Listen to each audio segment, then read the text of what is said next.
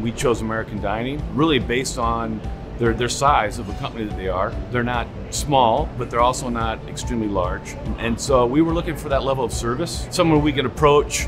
We need to make changes, we can work with as partnerships, as a partner. And so that's really the main reasons why we chose them, and the transition from our previous provider to American Dining has been very successful.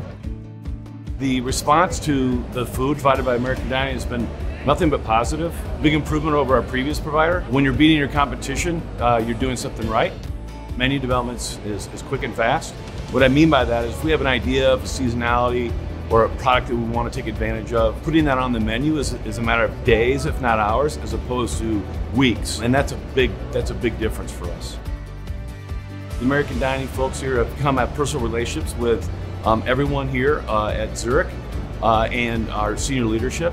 And so that really helps. So when you can connect with someone on a personal level, it just makes delivering that service so much better.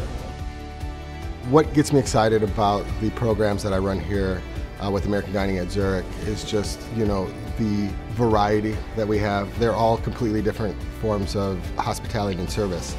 And so they all have their intricacies and their details. And it's really just exciting to have those three different components in one location.